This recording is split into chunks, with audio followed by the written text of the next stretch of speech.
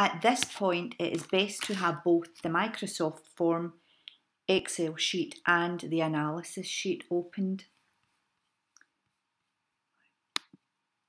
So if we look at your Microsoft forum analysis sheet, we click at the top left hand corner, we'll just copy this section and then minimise this and then paste it straight onto the analysis grid. Now this is where this is where all the magic happens. So if you just click at the left hand corner, right in the left hand corner, and then paste in,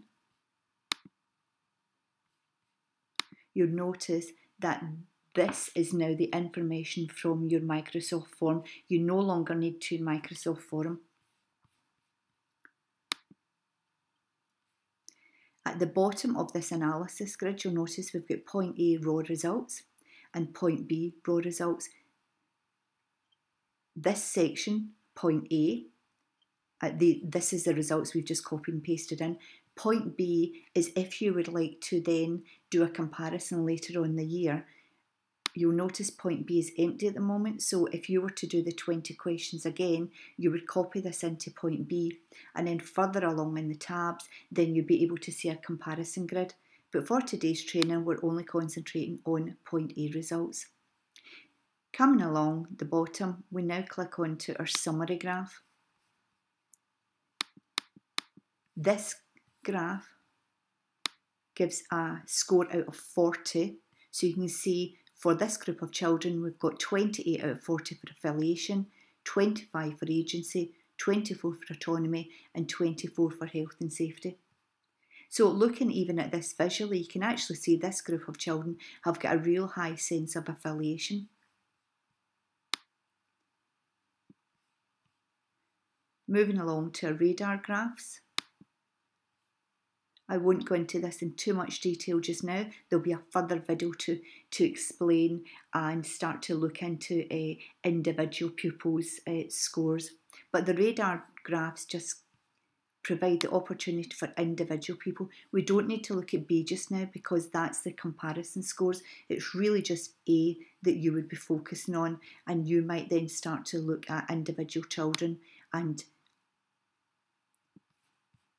if there's an area or there's a child that you think, oh, you know, I'd like to delve in a little bit deeper, then you could go back to your raw scores and look at the questions. Our bar charts along the bottom just give you the same information but just in a different format. This is the section that is of most interest just now. Section B, this would be your comparison, and then the last part would be the difference between A and B, but for today, once again, we're only concentrating on A.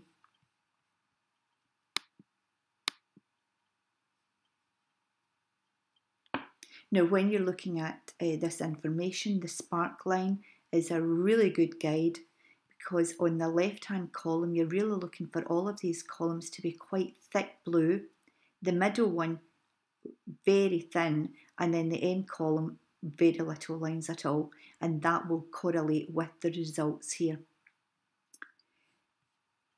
What we would normally do at this time is we would look and we would look at our high scores and also perhaps come down and then look at our low scores, which would then provide the opportunity for deep discussion with the class teacher, with the pupils during our pupil tracking meetings, and also allowing the pupils to be involved in planning the next steps. This is one of the benefits of using the GMWP, that it's not the class teacher that's planning the next steps. The information is coming from the young people themselves.